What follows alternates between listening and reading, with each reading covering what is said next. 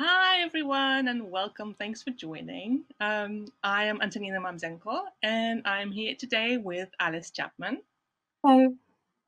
Emma Collins, Hi. and Diana Hagues. Hi. And we'll talk to you about documentary family photography. A little bit about us before we get started. So all four of us, we are professional documentary family photographers with over 30 years experience between us. We are mentors, and we are co-founders of Made for Documentary, a community and education hub for photographers who are interested in the genre. Today, we'll introduce you to this relatively new but very exciting way of photographing families, explain why clients love it, and share some tips on how you can try it yourself. Please use the chat function to ask questions along the way. We won't monitor it while we speak, but we'll hopefully have some time after the main presentation to answer some of your questions, so do put them in there. Now, without further ado, Diana, what is documentary family photography? Right. Thanks, Antonina. Well, documentary family photography is where photojournalism meets family. We're not talking about capturing candid moments within a lifestyle shoot. We're actually talking about the entire approach to the shoot itself. And because of its links to photojournalism, there's this accepted code of ethics which this genre of family photography follow. And there's some rules which might seem a bit strange at first, but just bear with us. It's important to remember that the less contrived your approach is, the more authentic your images will be. And it is this that differentiates this genre of family photography from other styles that clients will come to understand and love. Now, Alice is actually going to tell you more about some of the rules that we as documentary family photographers follow. Alice. Yeah, thank you. So we don't pose, prompt or direct our clients. We'll work with them before the shoot to talk through ideas about what activities they might do, where they might go, and what they'd love us to capture. But on the day, we try not to influence what happens. We also don't change things in the environment. So we don't move things out of the way to get a clean shot. We'll move ourselves and we'll move our cameras to include or exclude what we want in the frame. In documentary family photography, we often actually want to include the clutter of family life because it can contextualize the moment we're capturing.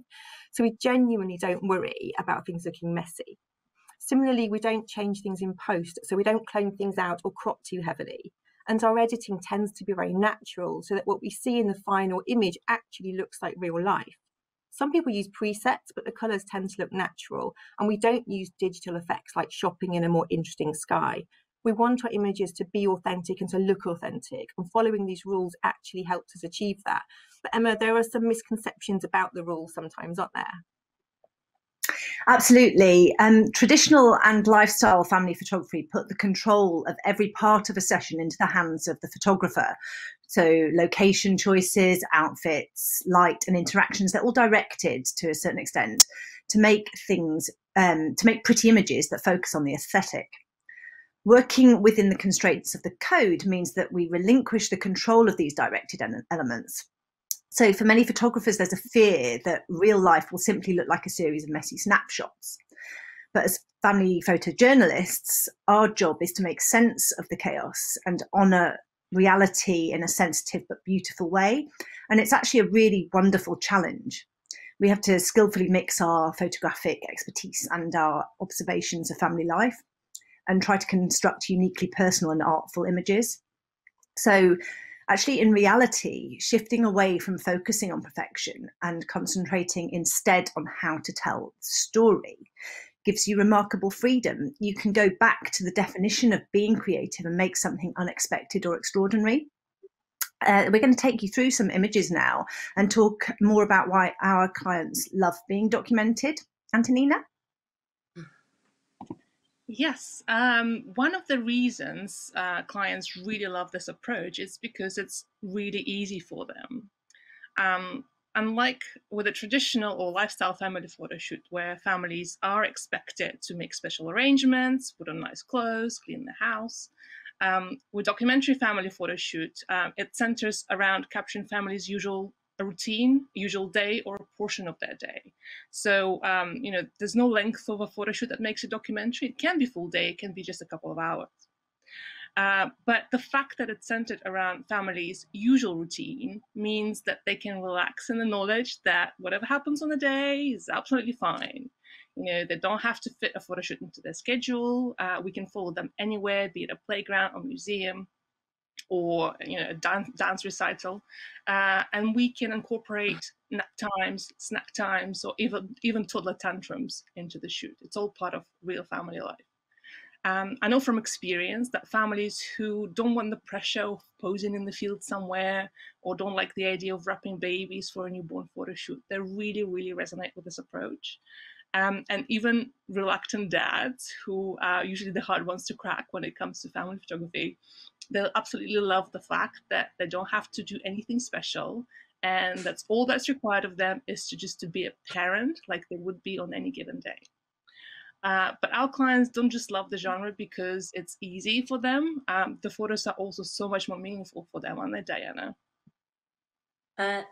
Yes, so clients love this approach because we're creating these tangible records of their life before their kids grow up, documenting the mums and the dads doing normal everyday stuff with their kids. And this shows them how much they are loved. And because as documentary family photographers, we don't control how the shoot will go and just let the moments unfold, it means that we can capture a variety of emotions and interaction that make these photos much more personal to them.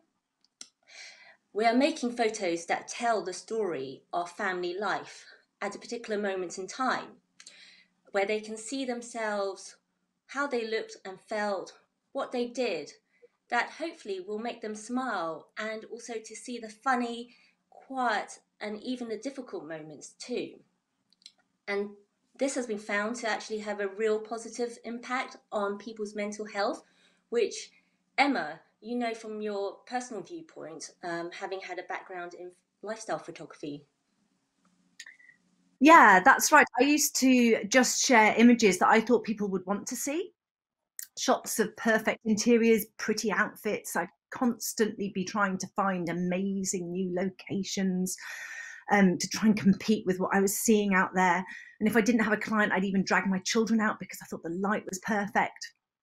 But in the end, this just fed into feelings that I didn't live in a pretty enough area, that my life wasn't good enough, I was a mediocre photographer. Of course, all these negative thoughts were complete rubbish.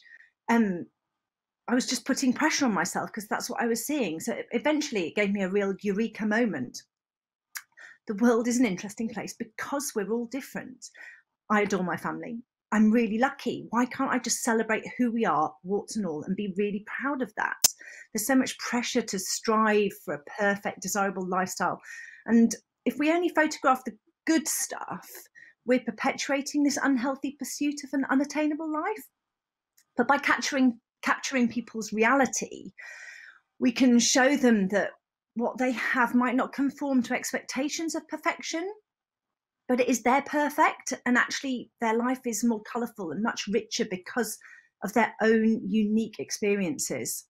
And actually, the wonderful thing about it, it can really lead to hilarious results, can't it, Alice? Yes, definitely. So one of my favourite things to include in my images is humour. And there's huge potential for this in our genre. The key is in enabling families to be themselves. And as Antonina talked about, having sessions at home which include the normal routine is really easy for parents. And it's that makes it easy for them to be themselves. So if your clients are doing their own thing, there's every chance of funny moments playing out right in front of you without you having to do anything to create them, because real family life is naturally very playful. Like this image we can see on the top left with the dad in the shark costume. This was a regular family, regular Saturday morning at home for this family. And capturing this moment for me was a way of championing that family's unique sense of humour. Kids are naturally very funny, of course, especially when they're not on their best behaviour. I always feel that if children are sitting still for a photo or being given direction, then we're missing a trick in seeing what they'd get up to if left to their own devices. So I always tell my clients that best behaviour is optional. But as much as family life can be fun, anyone who's a parent, and we're all parents here, knows that the idea of enjoying every moment is complete rubbish. Parenting is really hard, and we embrace that rather than shy away from it in this genre. I especially love to capture funny images of moments that actually feel quite difficult at the time. In the top middle here, we can see a photo by Antonina of a mum breastfeeding a baby. And that's something that's hard enough to do anyway for lots of people. And her older child is literally jumping up and down next to her and probably landing with quite a thud on the floor. Now, I'm sure she wasn't enjoying that moment at the time, but I'm also sure that she loves this image and that it makes her laugh now. And this is such a wonderful thing to be able to do. We can give the gift of enjoying the moment after it's happened. And that's a very powerful thing for a client. On the bottom, sorry, my cookie clock's going off, if you can hear that. On the bottom left, we can see a moment where a parent and child are both trying to be in charge at the same time. Now, I've totally been there. I'm sure many of us have. And empathy is really important in these situations. It's only funny if we're empathising with the challenge faced by the parents and that we're using humour thoughtfully for the client's benefit.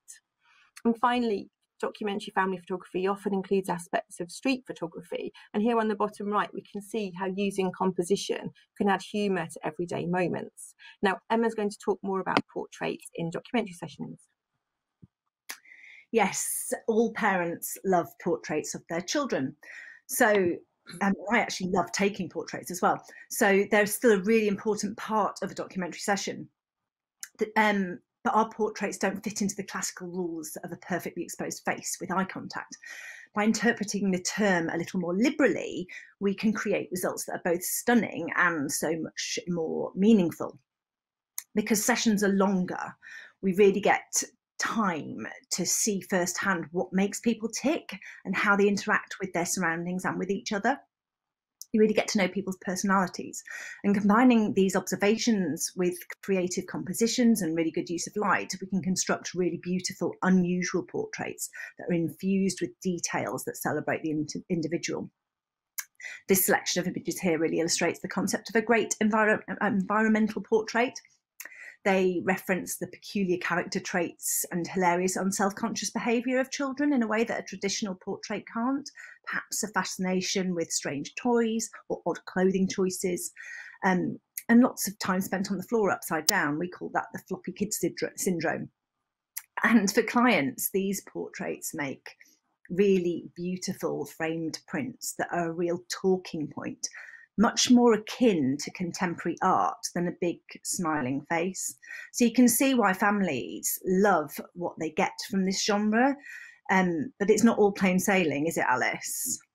Absolutely not. No, clients love the varied personal images that we deliver, but because documentary family photography is not formulaic at all in its approach, it actually makes it really challenging for us as photographers.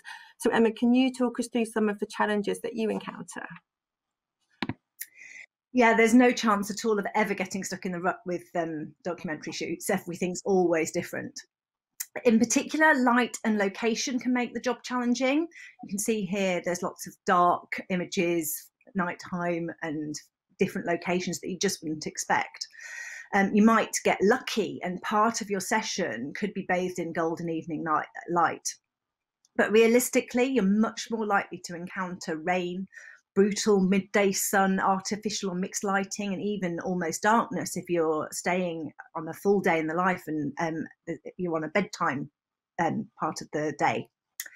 Likewise, you might hit the jackpot and find yourself in a really huge, spacious, light-filled home, but I guarantee you 90% of the time you'll find yourself in a dark cottage or a small terrace, in a playground, the supermarket, or even a bowling alley or something like that. Every session is like stepping into the unknown, basically. And you have to be technically skilled up, know your equipment inside out, and be ready to manipulate it to make the most of any situation. Diana, can you talk us through the challenge of dealing with chaos in general? Yes. So other than working in small, dark homes or places, there's also that unpredictable nature in documentary family shoots. where you might get fast-moving kids running around in the home, or maybe a dad throwing a bucket of water over a child in the garden during a water play fight. These are moments that you just can't plan for during a family shoot. Getting to know your camera, so inside out, is very important. So you're ready to capture all those different scenarios, and also it helps you to get more depth and context to your photos, which is particularly important for documentary family photos. Equally, it helps to slow down during the photo shoots, taking the time to observe the family, what they're doing, and how they're interacting with each other. You don't actually need to capture everything.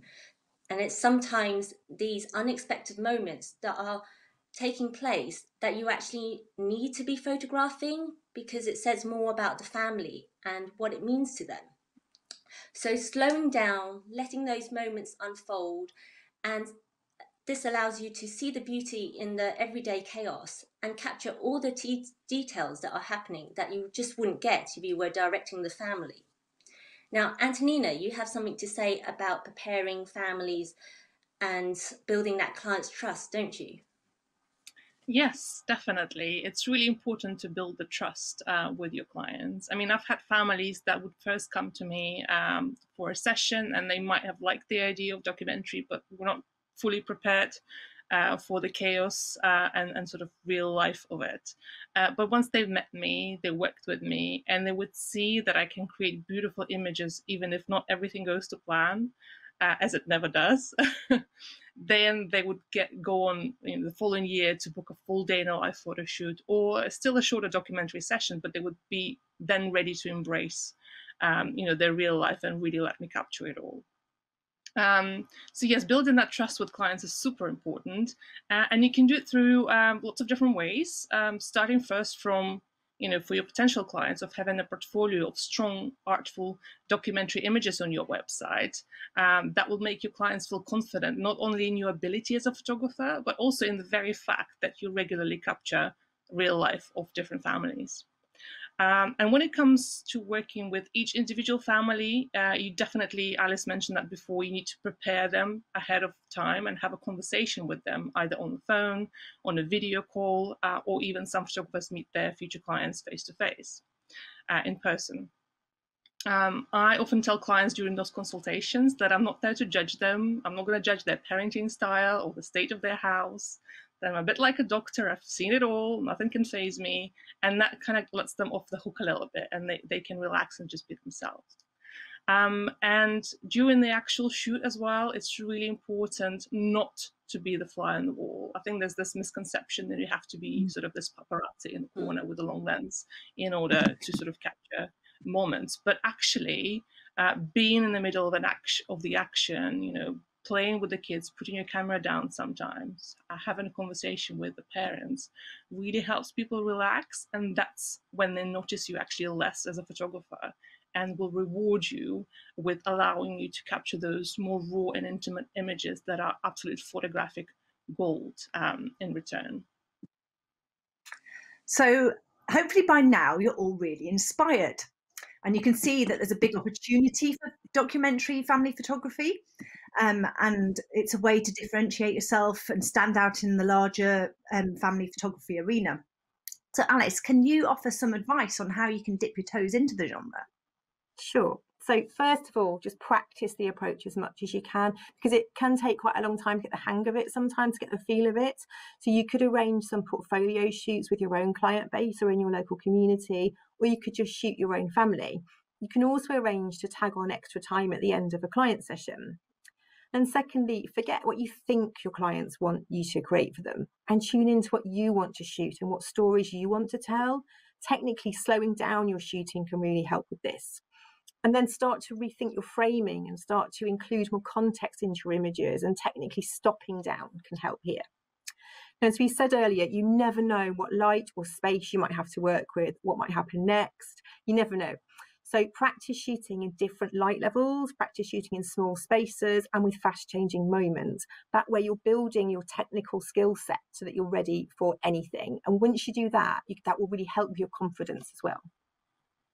Yes, and another really important thing, I think, is to shift your mindset and embrace imperfection. And if you come from a more lifestyle or traditional family photography background, that can be a difficult psychological shift to make, and it can take you a while to actually unlearn quite a few things.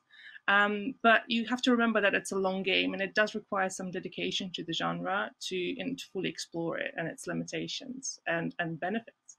And finally, one of the best ways to learn as a documentary family photographer is to get your work critiqued. You can't really buy a posing guide because we don't pose people. So to have to improve as a photographer, it might be scary, but you need to put your work in front of experienced documentary family photographers or even photojournalists. The purpose of critiques is not to critique you or your work as such, but it's to have a fresh set of eyes on the pictures from someone who's not emotionally invested in them, and they can point out things that work, but also things that you need to change and do differently the next time a similar situation arises. Yeah, so how can you actually shift your client base? The good news is that there's been a clear increase in this demand, in the demand for this genre. So if you can see yourself moving in this direction, your priority needs to be investing time in building a strong documentary portfolio, which we've already mentioned. So you can use it on your website and social media. And on top of the actual portfolio, you need to make sure that everything you write reinforces the message so that you can educate old clients and attract the right new clients.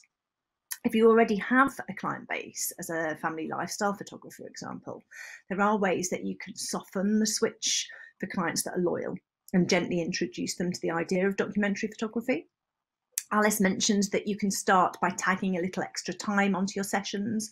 So rather than meeting at a location, start at the home, end at the home, and make the outdoor lifestyle section as free and undirected as possible.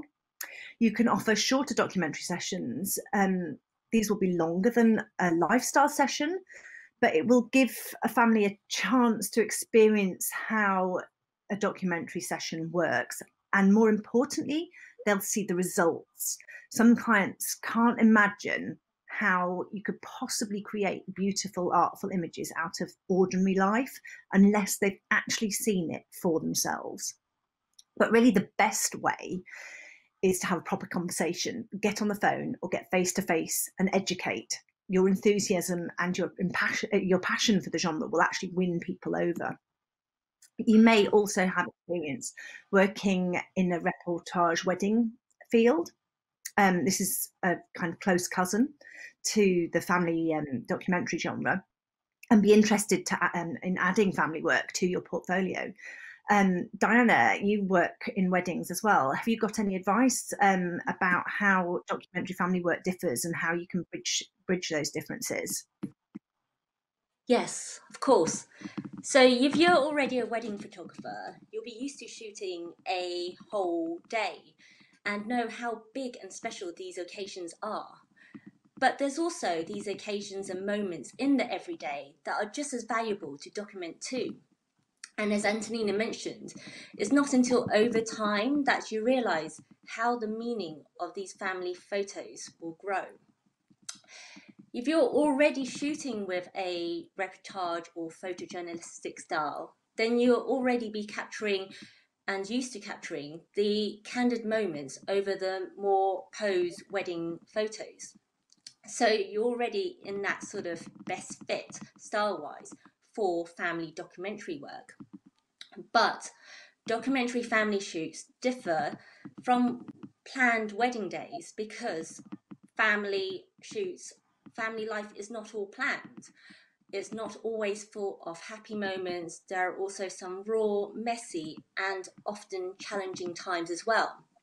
So amongst the fun, you might encounter things that happen unexpectedly, that aren't always perfect. And it's about letting those moments flow and ready to embrace and capture the family everyday chaos. And also just remember that families do not expect you to deliver hundreds of photographs like you would in a wedding, even for a full day in a life shoot. So you can be a bit more selective in what you're shooting and really waiting for those more interesting moments to take place and looking beyond the obvious to make photos that truly tell the story of this family. So you can see lifestyle and wedding reportage genres, they obviously all have their own value, but they are slightly different to a greater or lesser extent to family documentary photography. So you need to allow time to explore before deciding whether it's right for you. But most importantly, once you do make the decision to transition, you need to be wary of using the term documentary too early and make sure you're fully committed to building a strong, truthful portfolio first. If you're talking about life being imperfectly perfect, then you have to represent life honestly without manipulation before or after the fact of taking a photograph. You need to trust in the process and work within the constraints. Yes. Another major pitfall I urge you all to avoid is underpricing your work in documentary family photography. I mean, it really applies to all genres, obviously, but in documentary family photography in particular, I think sometimes newer photographers think it's easy, or because they think just because you're capturing real life, people are not going to pay for it. So they don't price it accordingly. Well, as you hopefully have seen by now, this genre actually requires quite a lot of skill, experience, and visual literacy to get right. And the shoots are also typically longer than your sort of shorter lifestyle or portrait session. And so is post-production because there are just so many more images to get through. I mean, these photo shoots can sometimes even be longer than a wedding. So like a day in a life is from breakfast until bedtime. And when you have small kids, it's like 12 to 14 hours, whereas an average wedding is like 8 to 10 hours. But it's not only the time, the value of these images does increase with time. And, those everyday boring moments become ever more precious as the kids get older and become so much more meaningful to the family. And yes, I can absolutely reassure you that there are clients who are willing to pay good money for these kinds of images. So please don't underprice yourself. Don't go around charging 300 quid for a day in a life photo shoot. You're going to be shooting yourself in the foot. It's really important to do your math properly and charge accordingly if you want to build your business and your work around this genre. And I can talk for hours about pricing, and that's something that we do a lot in our community. But it's time we start wrapping up and actually answer some of your questions. But before we do, let me see. Oh, my slides are not changing. What's happening? Oh, there we go. If you want to learn more about both the shooting and the business side of documentary family photography, do join our community on Facebook. We have regular chats there about all of that. We have interviews, which we call Zoomcasts, with various photographers, image critiques, so you can learn about how to make strong photographs. And if you go to madefordocumentary.com/TPS, you can download the summary of this presentation with a few extra tips and resources to help you grow as documentary family photographer and learn more about this genre. Now we're going to turn to questions. Just give me a moment until I open that little separate page with them. So just bear with me. While Antonina's finding all your questions, some of you I think will be watching after Sunday on Catch Up. So obviously you won't be able to answer questions then, but Antonina's just put up the details of our Facebook community. So do join there, and if you have any questions you'd love to ask us, then just pop them in the group and we'll answer them there.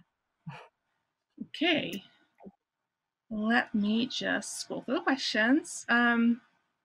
So Jesse's asking, how long do you normally spend with each family, and also how much do you interact with them during this time? I think we kind of answered that a little bit, didn't we?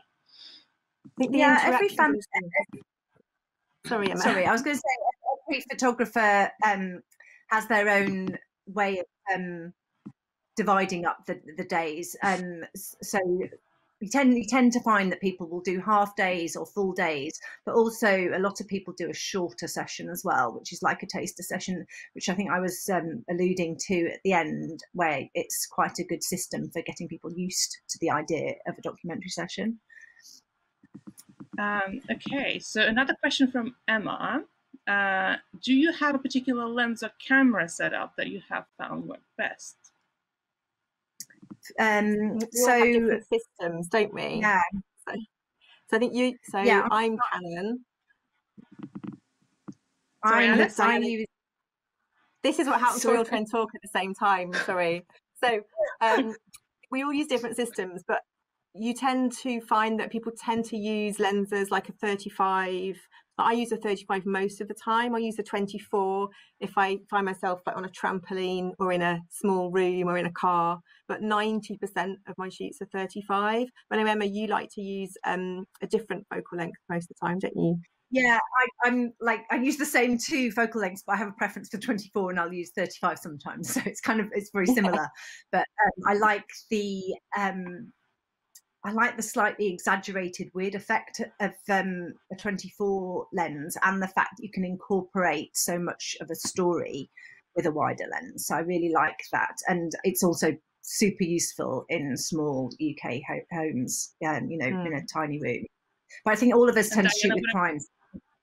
Sorry. Yeah, and we all shoot with on full frame. I mean, Antonina and Emma, you're both mirrorless, and I'm on a Nikon D750, which is really good at handling low light, super important, as well as the prime lenses as well. Because I don't believe all of you do. We don't use flash even that for bedtimes, because we're trying to capture the ambience and which really helps to tell the story of the family photo shoot. And also with particularly young kids, it can sort of kind of throw them off a bit. So so shooting on a full frame really helps, and also the prime lenses as well. Yeah, we talked earlier about you move yourself and you move your feet and you move your camera to frame. We don't zoom in and out. I think we all feel that you get in the flow of the documentary approach much more when you can't zoom in and out, where you have to move yourself. So I think using a prime actually technically helps you work within the constraints of the genre. One of the things I particularly love about the 24 lens is that you can go in super close. Because it's so wide, you can get in really, really close and get right into the action, and it really feels like you're there. And that's one of the main reasons why I use it. I think that really. Yeah, I think ultimately it's not the camera, obviously, it's the photographer. But there are some things that that help, like having full frame or having really a good sensor that can capture. You can go really high on ISO. Mirrorless also helps. Emma and I have switched to Sony mirrorless last year, and it's lighter. There's a screen, which sort of means you can sort of shoot a little bit more freer in that regard. We have another question. So, would you recommend locations for a shoot when you're working with a client, or do you leave that entirely to the family? Yeah, we tend to have more suggested activities than suggested locations. You'll tend to be working around a client's normal day, so that will be in the house and whatever happens during the day. But on a shorter session, we'll suggest ideas. Just in a long session, you just have to trust the process. There's time for things to happen and unravel and unfold naturally. On a smaller session, you might suggest some activities like going to the playground or shopping or trampolining, something like that, so that you know that there's going to be something happening while you're with the client. But you don't suggest locations. It's about what they would do naturally. That's where it differs quite extremely from lifestyle. The one exception is, I guess, I feel I suggest home as a location, because it's often the last place people think of being photographed, because they think my home does not look like the John Lewis catalogue, or a photo shoot set, and it's educating people and talking to people, convincing that actually that is the very best place because it's the natural backdrop to their children's childhood. So yeah, I sometimes try and push for home sessions a bit more than going to the park. Diana, what about you? Yeah, so I was just going to say that it really depends on how sort of on the spectrum of documentary family photography you shoot. So I'm really photojournalistic in that I don't recommend things, activities or anything. Obviously, that as Antonina said early on is that preparation and speaking with your clients before the shoot itself really helps. Just discussing about where they see their memories lying with the kids, where they like to spend time together, all those mostly take place in the home. So, and it's not like, I suppose, lifestyle sessions where I able to visit the place. I don't, and that's kind of in a way the beauty and excitement and challenge of it. So yeah, I don't discuss. Just get an idea, obviously, where I'm going to turn up for the photo shoot itself. But otherwise, whatever happens, I say. I just go with the flow of the day. Definitely. I mean, I photograph quite a lot of people who come visit London on their holidays. And then because they have no idea what's possible, where they could go, we will discuss some sort of order to the day. And I might suggest a few locations that they might go sightseeing in. So it's not so much a location for a shoot, but it's more of a, what can you go see with your kids today? And I will capture that. We have a few more questions. We have a bit more time, right? We have about 3 minutes left.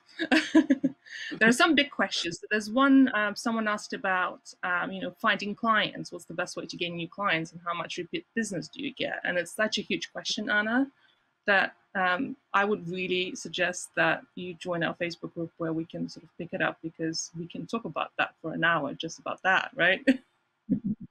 Yeah.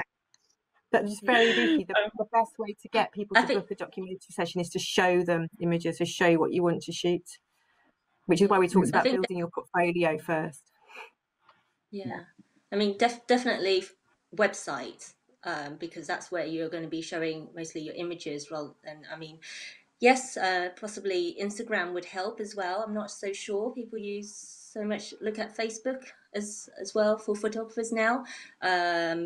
Just sharing what you normally photograph, and even for yourself, if you have family, to show how you photograph your families, because most of us are sort of parents and have family, and that we photograph them quite a lot. So it shows that aspect of how you would normally photograph your kids.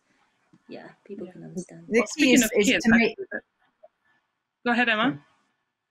No, I was just going to say, one of the key is, like everyone said, is you have to have the right images and be consistent with your images of what you're showing. If you transition into the field, it's really confusing for clients if they're seeing a mix of different things, and so that they don't quite know where you sit or what they're going to get. So it's really important to narrow that down and be consistent and strong with what you're putting forward. Yeah, and in terms of repeat business as well.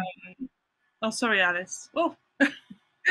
So it's fine to have a small portfolio for a while if you're transitioning genres, then build it up. It's much better to do that than have two types of image. Yeah. And I was just going to say that in terms of repeat business, once clients trust you, they really want to stick with you. So that really does help. There's a lot of repeat business. Another question actually around children. Oh, Diana, were you going to say something? I was just going to quickly add on to that part, but also referring to the answer that Emma gave in the first question about, so if you're just starting and a client might book you, but they're not sure whether to go for half day, full day, it's okay to go for the 2 hours, but maybe just eke it out a little bit longer, and just, don't have that sort of time constraint of, okay, done, 2 hours. I'm going to, and allow yourself to then build your portfolio and, get the family used to, relaxing, doing shoot. Cool. So we have a couple actually questions about how many images do you give from a session? Alice? So I guess one of the things is because we have different lengths of sessions, what we don't do is give twice as many images for the session that's twice as long, and then 3 times one that's 3 times as long. The longer sessions we slow down and we pace ourselves. I think one of the hardest things is to get better at culling and give fewer images, but I think that's true in every genre. But the golden rule is never tell your clients how many you're going to give them. Yeah, definitely. And you will, you know, there is an awful lot of variety. Because, if you're shooting lifestyle and you're going to a specific location just for a specific amount of time, there's a limited array of images that you can draw from that. In a day at home with activities going on where you might leave the house and come back, there's eating, bath time, playing in the garden, jobs around the house. There's a huge opportunity to create a really wide range of images. So you can be, like Diana said, you can slow down and really cherry pick the best moments and the really great pictures. You don't want hundreds of the same thing. That's a difference in this genre. It's variety. You're not going to be giving them hundreds of images. It's still a gallery that's going to keep them interested and peppered with interesting, different images. Yeah, and I prefer to say that it's not about the quantity, it's the quality, and it's about giving, and I explained that it's about telling the narrative. So it's that story of that family life. And so it's not about presenting the same images of the same people smiling or laughing or whatever. It's that really tight cull. So yeah, not a huge amount, but it all really depends on the length of the day that you're photographing. Like with a day in a life, I would say that sometimes there are hours when nothing much happens, and then there's no image. Like, you don't have to provide a minute by minute sort of record of the day. It's not what it's about at all. I think we only have a couple more minutes left before we're going to be cut off. So there's let me just like, if we don't get to answer all the questions, please do join us on Facebook. Just look for Made for Documentary, the community, and we have lots of conversations there. I think just one final question that I'm going to ask before we say goodbye. We kind of talked a little bit about that, but Jessie's asking, how do you get the children to relax around you enough that you can observe and capture without becoming part of their day? Emma? Yeah, I think Antonina mentioned this earlier, and again, it's not about capturing every minute of the day. You're going to have times where things aren't happening, and actually getting involved with the family, sitting, chatting, having a cup of tea, playing with the children, they'll start welcoming you as a friend or part of the family, or start behaving like you're not really there as somebody special or somebody different. And just behave, and this is the beauty of actually doing longer documentary sessions. The longer you're there, the less they notice you, and the more they get used to your presence and start behaving in just as they would if you weren't there. And then you can really observe those funny things that you're interested in capturing, like the different behavior of different children in the same room, or children doing things when the parent's back is turned. Those sort of things. The longer you're there, the more that will just start to unravel and happen naturally. Yeah. Is there a quick moment to say something? Sorry. So and I was just going to say that as well, for teenagers, family, it's just as important, as I said, to photograph them before the kids grow up, before the kids leave home. So teenagers as well, if you get those type of photograph shoots, which is hard, but if they want to do their own things, or if they want to play, or even small children, if they want to play a bit of their, I don't know, Xbox games, that's what my children are into at the moment, that's fine. And that's partly the beauty of these longer sessions, is that it's not all going to be about that. But even in those moments, you can get different perspectives to shoot some really creative photographs. So, don't panic that something's not always happening. Kids might not always be really bouncy and lively, running around. Photograph through the quiet moments as well. Those are equally as important. And this is something that you do when you're in the prep stage with your with your clients is that you would prepare them that you're not going to be shooting every single moment. That part of it, you'll be stepping back and watching and waiting for the moment. So to let them know, to expect you to be going in and out of photographing. Yeah. I think we probably are out of time right now. So thank you everyone for tuning in, for asking questions. We hope you found it useful, and do come and join us and find us on our website and on Facebook. Thank We can talk. Bye. Yeah, we can talk Thank you.